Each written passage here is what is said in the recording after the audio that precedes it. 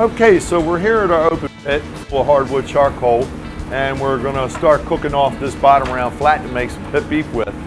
And the first difference between, say, Texas barbecue and Baltimore barbecue is the obvious open pit as opposed to what you might find in Texas, which would be a closed pit with a lid or a brick with doors. So we're going to char this up over the charcoal for a couple of hours, flip it around, cut the fat cap off, and get ready to make sandwiches out of it. Okay, so now we're at the point with this pit beef that it's been cooking for about a half hour, 45 minutes. We've rendered a lot of the fat on the top. We've gotten a nice char on the bottom side of it.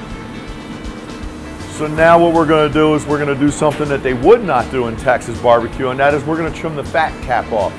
In a Texas style barbecue, they tend to leave that on as part of the finished product, and you can pick it off if you don't like, but we cut it off ahead of time. It makes a better sandwich without all that fat on top of it. So.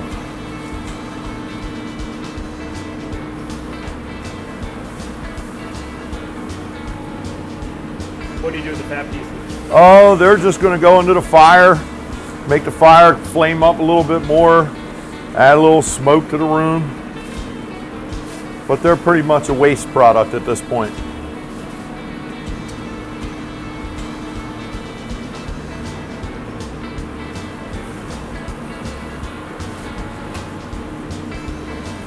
So as you can see, there isn't much to trimming the fat cap off. Get a little.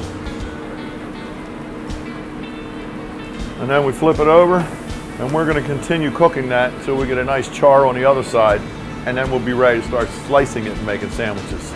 So what we got now is our finished product.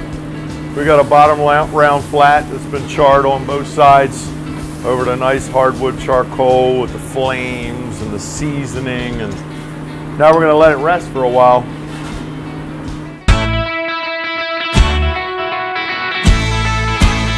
Okay, so we just got an order on the screen for a nice rare pit beef sandwich. So now we're going to take our finished product, which we've cut in half to make it easier to handle, and we're going to make a nice rare pit beef sandwich.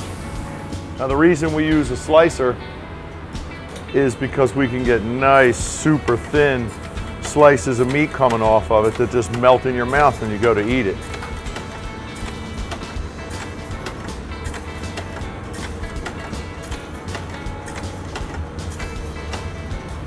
So thin it's only got one side.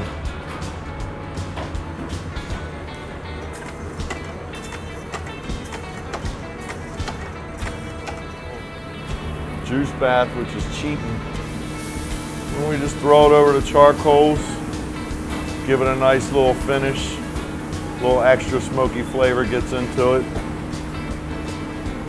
And then on the roll it'll go. Good stuff.